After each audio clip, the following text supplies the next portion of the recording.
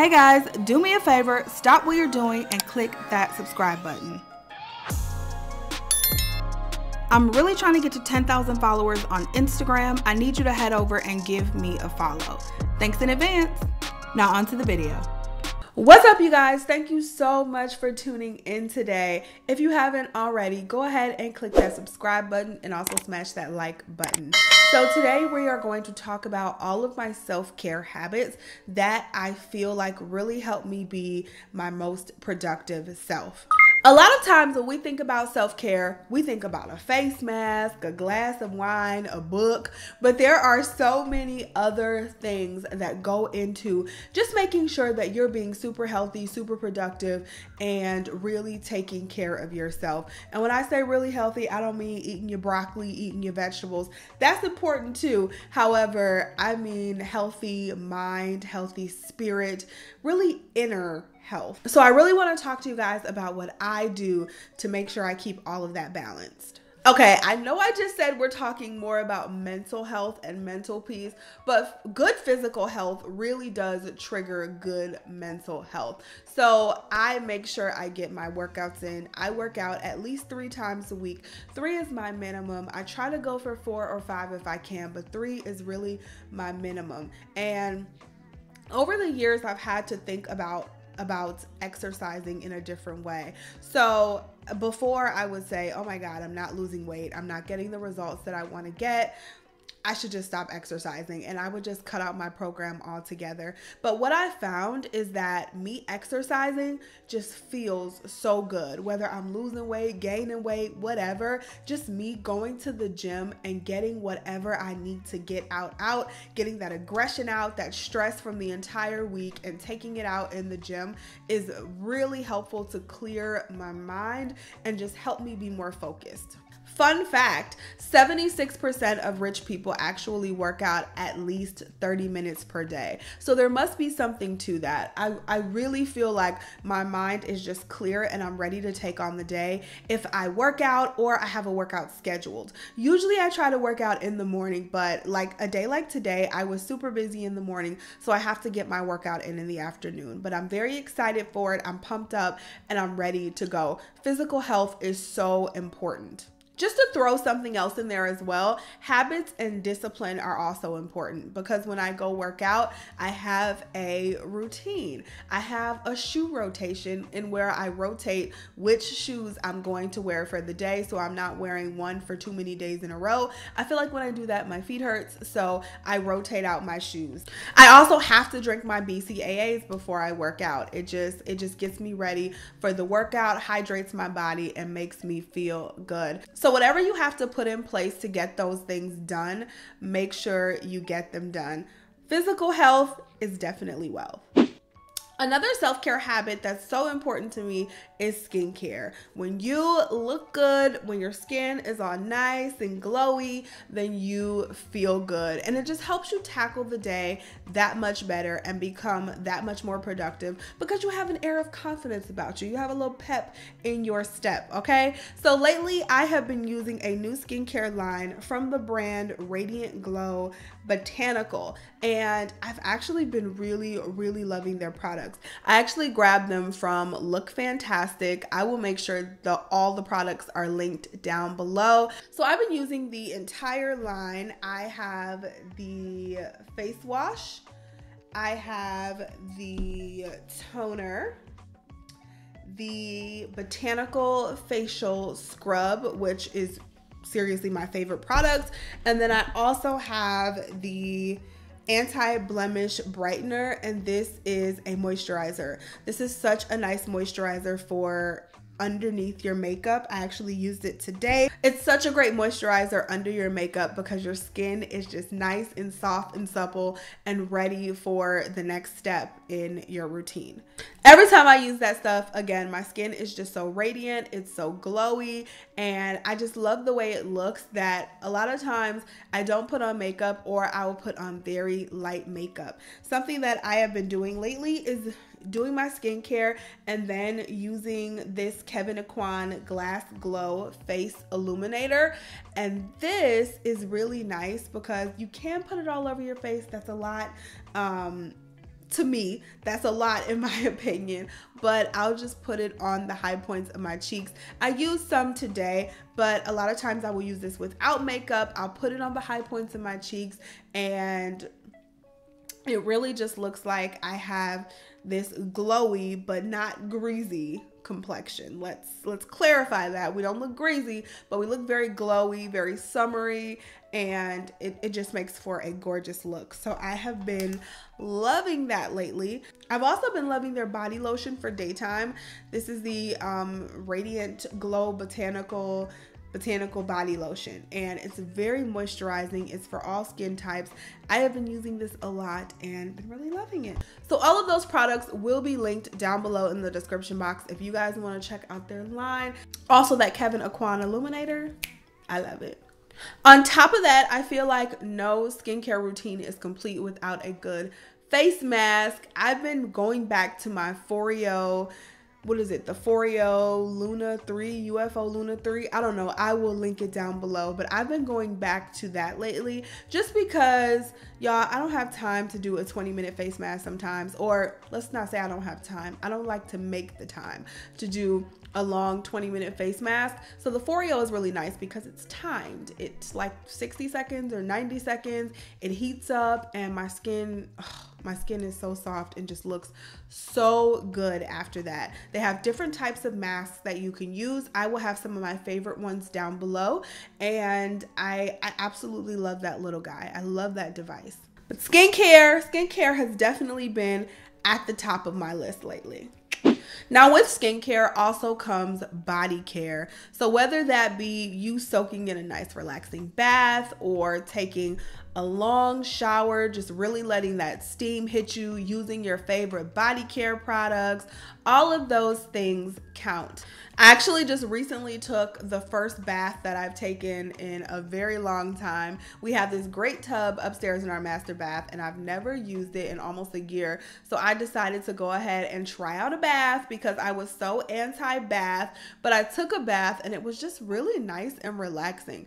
I did take a shower afterwards though. I always, I have to, in my mind as I was sitting in it, I'm like, I have to take like a quick shower afterwards just to rinse off. But I took the bath. I was in there for about 30 minutes and it was pretty relaxing. Just sitting in there, I had the candles burning. I had the room smelling all good. I was watching a show on my iPad and it was pretty awesome. So I would definitely recommend doing that at least once every once in a while, just to get your mental right, block everybody out, kick everybody out the bathroom. Take 30 minutes for yourself, whether you're gonna bathe or shower, let the steam hit you and just really sit there and relax. The next habit that I have that I think is really a form of self-care as well, it's another appearance habit, but again, I think appearance is very important, not just for other people, but also for how you feel about yourself. Doing things like going to get your nails done, if you want to go get your makeup done, getting a pedicure, doing your lashes, things like that, again, really just help you feel more confident and ready to tackle whatever it is you need to tackle for the day. So I've had this thing ever since we've been working from home. I've really been trying to get dressed on a daily basis.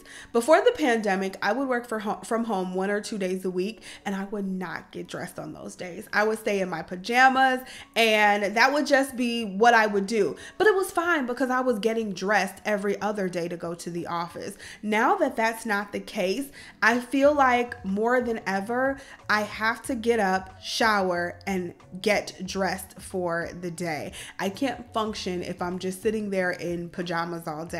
It is very important for me. Sometimes I will just get up, get dressed, do my makeup, do my full skincare routine like I would do if I was going to the office, just because that makes me feel good even though I'm just sitting at home. It makes me just feel like I'm working and become more productive.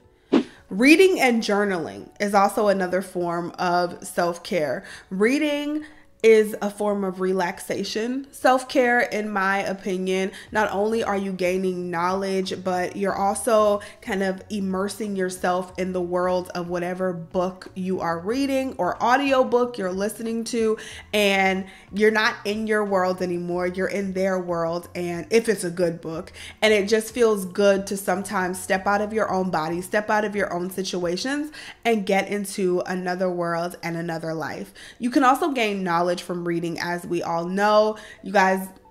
Y'all know I've been reading a lot this year, and so my thing has been habits. I have been trying to get my hands on every single thing that I can read about habits. Currently, I'm reading the book Tiny Habits, and it's a great book. I've read Atomic Habits, as you guys know, and I'm going to read The Power of Habit next. Those things are really fueling my fire, and I feel like really helping me see things in a different light. Coupled with that is also journaling. Journaling is something new to me this year, but really helps me get the thoughts out of my head. So I used to journal in the morning and in the evening. I do have like a 6-minute journal. I still do that every once in a while when I feel like my head is really jumbled. I just don't do it daily. However, for me, journaling more so at night is very helpful because I can do a full brain dump before I go to bed. If there are things on my mind about what I need to do the next day, if I just need to jot down a quick, messy, dirty to-do list so I don't forget things, if I have a video idea that's stuck in my head or a real idea that I want to put on paper really quick, I do a very quick brain dump, and then I can go to sleep super relaxed, knowing that everything that I need to do the next day or whenever is on paper, and my brain doesn't have to retain it all. Doing a brain dump is quite possibly one of the best things that I've started doing because it just helps me sleep more relaxed at night. And then, of course, you guys know a to-do list was going to be one of my habits. To-do lists are something that I have been doing since I was a little girl. I have always been a list maker. I make lists for everything. We're going on a trip, so I have a packing list. I mean, of every single little thing down to the most minute detail that I can get, I have it written down because I feel like if it's not written down, then I will forget it. Not only does writing things down, obviously it has it on paper so you can do a quick glance and see what you need to do, but it also helps you remember things. When you write things out, sometimes you don't even need the list because you can remember it. However, I still write things out just to be safe. It makes me feel good. I have little lists all around the house of things that I need to do, things that I want to do. Like I said, video ideas, things that I want to film in October, things that I want to do in 2023, like all of that stuff is around the house, and I have lists everywhere, and it drives Mark crazy, but it's what keeps me sane. And self-care is all about what you can do to keep yourself sane, to make you become your best self. So even if it's crazy to everybody else, whatever makes you feel good, that's what you do. Last but not least is something that I have trouble with, but I've been doing a lot better with lately, and that is getting proper rest. I know. If you guys know me, you know that I am a night owl. I will stay up until 2 o'clock in the morning, editing, working, filming, whatever the case, I'll be up doing it. So whatever I can be doing at night, I will do. I've tried the whole morning person thing. I'm just not a morning person. I'm not. I can wake up, I think 7 a.m. is reasonable, but anything before then, I was actually doing it while I was pregnant, and it was pretty simple. Like, it was fine for me. But ever since I had the baby, it's just like, I can't do that anymore. Anything before 7 a.m. I feel like is an ungodly hour, but it works for some people. So if it works for you, that's amazing. Just does not work for me. So I have found that I work better at night. So that being said, sometimes rest gets put on the back burner. However, we ain't doing that no more. We're not doing that anymore. We are getting our proper rest and our proper sleep. It doesn't do you any good to be up during the day, however, tired as hell, can't focus, don't have the strength to even keep your eyes open, but you're trying to get work done and you're trying to be productive. You look tired. Everyone can tell you're tired. and it's just not good. It's not good for you. It's not good for your mental health. It's not good for your physical health. So in order to try to get more rest, I've been doing more of the wind down method. It's my own wind down method, and I will have a glass of wine by my bedside. You can have some water, whatever you desire. I desire a glass of wine. And I don't do it every night, but probably 3 to 4 times a week. Once 11 o'clock rolls around, that's when I know it's time to do so. I'll sip on the wine, I will close my computer, and I will pick however many pages I want to read in my current book. Usually I say I'm going to read a chapter and then I'm going to go to bed. By the time the chapter is over or almost over, I'm usually sleepy and ready to go to bed. It helps not having that TV on, not having the computer on. I'm just really reading the book. I'm still actively reading. However, when I read, especially I'll try to read something lighter at night, and it just really helps my brain calm down and wind down. I've already done my brain dump. I've already gotten as much work as I'm gonna get done throughout the day. And at this point, I can just relax and get ready to go to sleep. So that is it for this video. I hope you guys enjoyed it. It gave you some self-care, motivation, and ideas. If you have something that you do for self-care, make sure you let us all know down below in the comment section. I would love to add something to my self-care habits and routine. I love you guys so much. Thank you so much for watching and supporting my channel, and I will talk to you in the next video. Bye guys.